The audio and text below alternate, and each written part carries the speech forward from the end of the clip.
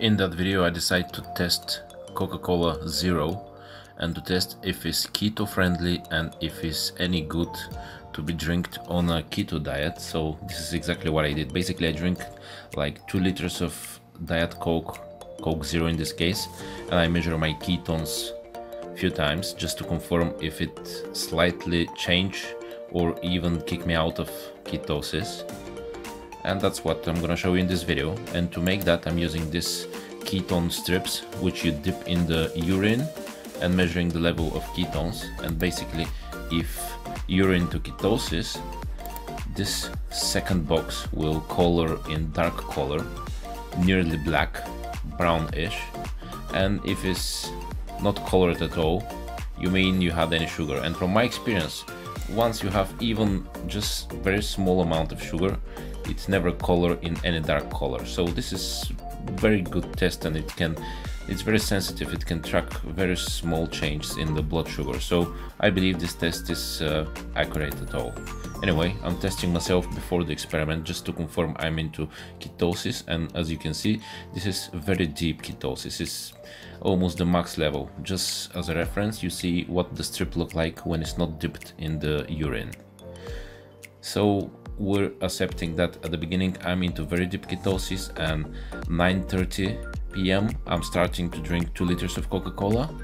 And now on accelerated video, just fast forward, I'm gonna show you how long it's gonna take until I drink that.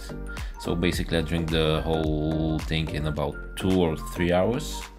But anyway, about the Coca-Cola, what I think is bad about the Coca-Cola itself is not only the eventual sugar content, but also the acid, the phosphoric acid. This is absolutely very bad for the teeth. I remember when I was a kid I used to drink that a lot, and I have absolutely huge problems with my dental health. I had so many cavities and so many issues, and I mostly think that's because of the Coca-Cola, and of course probably because of all the sugars and chocolates I had back then, but who knows. I wish I knew that earlier, by the way. But anyways, 2 hours later it's time for the first sample. This is 2 hours later and about 2 or maybe 1.8 liter after I started. So I think 2 hours is plenty, and it's enough to raise the sugar if there is any in this drink. And obviously, as you can see here, this is still relatively good ketosis. Yes, the ketone levels are slightly reduced, but from my experience, this is still very high amount of ketones. And maybe this slight reduction is because of the dilution when you drink a lot of liquid. Naturally, the level of urine is higher as well, so probably this dilutes the amount of ketones as well. Still in nice deep ketosis, which is important and the main topic of proving that video if I'm gonna stay in ketosis or not. Anyway, I'm continuing to drink the rest of the drink. Just to remember you, I drink 1.8 liters so far, so I'm continuing with the rest of the amount until I drink the full 2.25 liters, which took me obviously longer because I'm already full with liquid and don't really want to drink that, but of course I will because it's addictive and everybody love Coca-Cola. I like the taste and I drink it because I like the taste, obviously.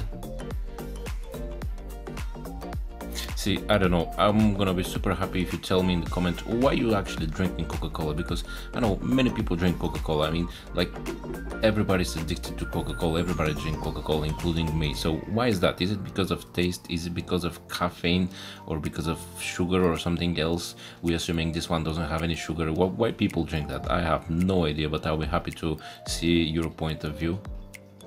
Let me know.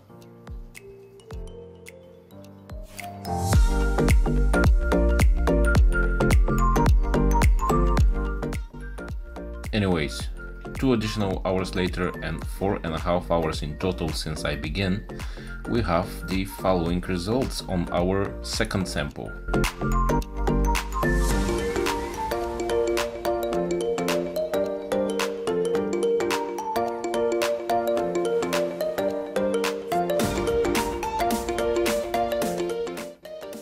Okay, definitely slight reduction in the amount of ketones, maybe somewhere in the middle of the scale, which in my experience, in my opinion, still mean I'm into ketosis, like 100%, definitely, no doubt about that.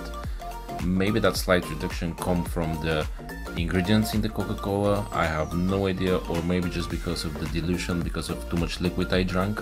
However, the result is still positive, definitely still into ketosis, definitely Coke is keto friendly drink, even if probably not good for your health, it's not gonna kick you out of ketosis. And just in case, I decide to make one more test 24 hours after that, and the result, as you see, is nice deep ketosis. So again, from my previous video, if you haven't watched them, just take a look at if I'm not into ketosis, if I eat any sugar, it will take me much more than 24 hours to get back into ketosis. Normally it takes about 4, 5, 6 days.